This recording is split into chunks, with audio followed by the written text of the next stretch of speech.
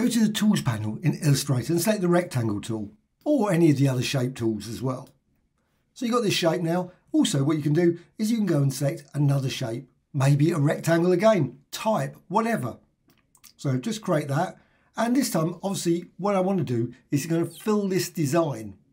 But I'm going to fill it, so I want to see it. So I'm just going to make that red, something different from blue. Now with that, I can select both of them. And I can go then to the window menu, down to Astute Graphics, and down to Space Fill. So Space Fill there, and then just apply it. Here's the panel, click Make.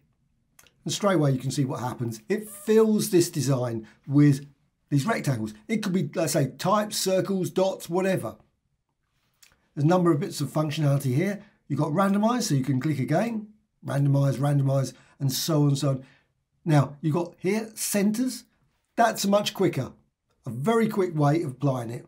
Now, if I go to the next one, go to outlines, it does it, but you can see it just takes a little bit more processing power, but apparently it's more accurate. But I'm just going to go with centers. That's quicker, and they look fine. However, if you're using type, you might find that you prefer it with outlines. At the final stage, you might decide, you know what, let's just go with it once I've decided on everything. Now you've got uniformity. You can also just make it just random. Looks fairly random to me anyway, but you can vary. It does vary, and so you can put it back to 1 or push it up to the max. Now you can also go here. You can also at all stages turn things off. So if you don't want resize all filling arts, I'm just going to resize that. What does that do? Well, it actually just puts it back to the original size. Well, with the vary size option. So if I turn that off, now that just puts it to what it was. That was the size of the rectangle beforehand. So it doesn't do any resizing. Now if I turn that on now, and you can see it shrinks it by 30%. So that's all that does. So basically it means that when you create something, you might not have exactly the right size, so you can tweak it here. Also you can say vary size. Now unfortunately there's no range. It would be really nice if it was a range feature. You can see the range down here, so I don't know why I didn't carry it forward, because you should be able to go like range of 0.3 to 8.7 or something. That would make more sense. However, you just vary it between obviously 4.9, 1, 2, etc. Which is fine. You can see the options there. It just does it. So you've got the size there. You've got then up to twice the size. Or you can make it obviously 8 times the size, and so on. You can see the way it changes there. Now I'm just going to go with 3, just 3. However, also you can vary rotation. You can turn it off again. If you don't want that, don't have to have it on. Just turn it off very quickly. So you can say 360. Well, you might not want 360. You might just want it to be rotated by 10 degrees. So just 10 degrees, that's it. All of them are just randomly rotated by 10 degrees. So it's very subtle. So 30, say 30. So you've got very subtle changes there. However, unfortunately, it's not a list. It would be really nice if it was a list. In some of the other plugins, they've got lists where you can do it. That would be much nicer. However, there is this option here, which is step. So if you put it to 360, you can put it to 45. So you can force it. You can leave it just to be random. So it's like 0.1, 5, 10, 20, 33, 44, etc. If you put this step feature in, it will do it in steps of 45 or 10 or whatever you want. You can change it, but it's a 10. So you can just do it in steps of 10. So it's going to be 10, 20, 30, 40, etc.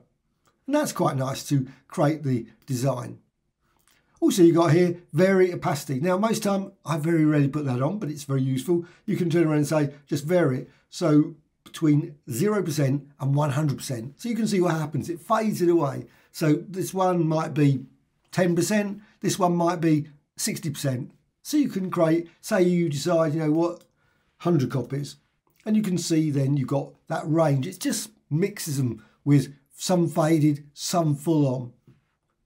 But this is the thing that's useful. Multiply. Now the default is weirdly, is just that, turned off, which doesn't make any sense to me. I prefer to keep it on. So just go for 20 and again, vary opacity, can turn it off. And you've got multiply filling, so you can make 20 copies. You might want, say, 10 copies, so you make very few. You might want to put 300 copies. Obviously, the more you put in, it's going to take a bit more processing power to do it. And also it does auto update as well. Once you're happy with everything, you can always, let's just put that to a bit more than that, 100. So 100 there, you can then either release it, which just returns it back to what it was right at the start, which you might want to do, but I'm just going to expand. So it's expanded. And you can always see what happens via the Layers panel. Layers panel is super useful in Illustrator. I love the Layers panel because it just means you can break it down. You can see what you got, and you've got groups. So as groups means if you don't want groups, and I'm not a fan of groups unless I particularly want to create a group, but I can go to Object, Ungroup, and then I can say Object, Ungroup. So you can remove those groupings. And as soon as you've done that, what you can do, you can select them all. Maybe go over here and you've got Pathfinder here. So here's the Pathfinder. Maybe go for Subtract. So Subtract front. And then you've got this design. It's been chopped with all these. Now, if I move that around, you can actually look through that. Obviously, there's nothing on the other side other than the artboard, but you can see through those. And let's just do it with something else now. Let's just go and create. So you can create any other one, as long as it's bigger. That's the key thing. No good if you're trying to. Now, I'm not certain exactly if you make something exactly the same size, it obviously decides on one or the other. But say you've got here some text, and I'm just going to create the word text. And again, this is the thing about the size. So you might make it this size. And you think, well, you know what, that looks fine. But I can select both of those, and then you apply it, and it just doesn't look right. And you don't want to go back to recreating it again. You can just, so now make.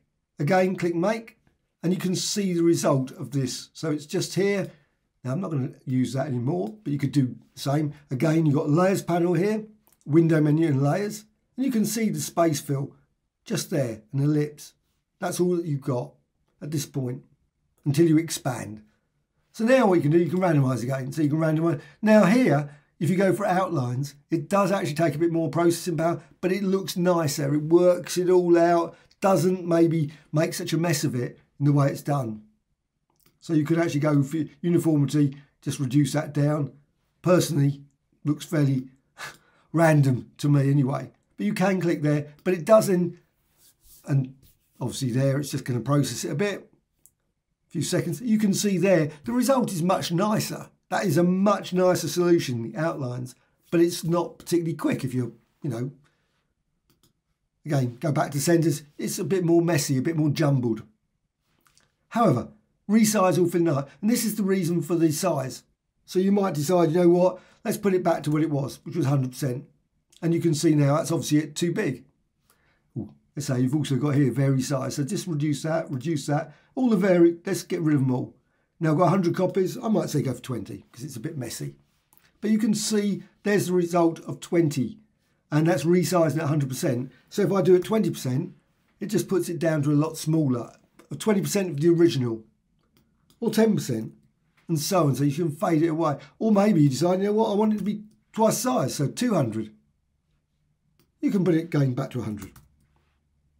So you've got that, and also again, vary size. So you can turn around and say, and that varies it again. So you get some at 3, some at 2.8, some at 2, etc. And again, vary rotation, 360. And you might want to turn the step one off, and it just jumbles it around at a particular angle. So you can create this sort of design. And again, you can turn this off if you want, and you just get the 1, which doesn't make much sense. Why would you do that? I don't know. However, you got that, and then once you're happy with it again, I'm just going to reduce the size so it makes it a bit more. Say at 20, maybe make it to 200. And you can see you can fill it very rapidly with lots and lots of paths, of type paths. But it could be anything. It doesn't have to be type paths. It could be lines, it could be star designs, dots, etc. Only issue, it doesn't recolour things, which is a pity.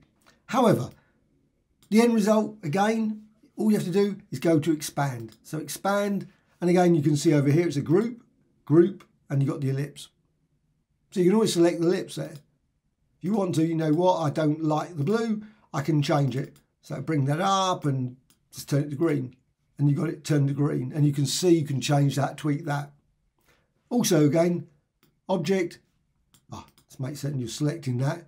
That's the key thing. Just go up here to the layer, select that, then object, ungroup, and now they're all ungrouped. And all they are is text. So you can, if you want, you know what, I decide, nice as it is inside there, I actually want them all around the edge. You can move them out. Don't have to keep them in the container that you started out with, because that's all they are, just text at the end of the day, or different paths here. So you've got a design like this. It's made up of obviously multiple paths, lots of rectangles, could be stars, etc., etc. But if you do that and that, just select them all, then go over here to the space fill and click make.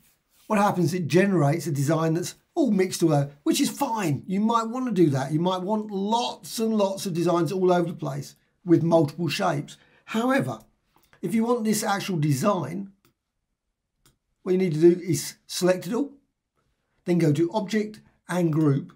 Now, do exactly the same. Select that and obviously the container, and then go again to Make, and now you can see what happens. It generates a design and nicely puts them all together using the outline. You could, of course, use the centers. It's not so good, though. So there is a quick way of making slightly more interesting designs using groups. Hope you found this tutorial of interest. Thank you much.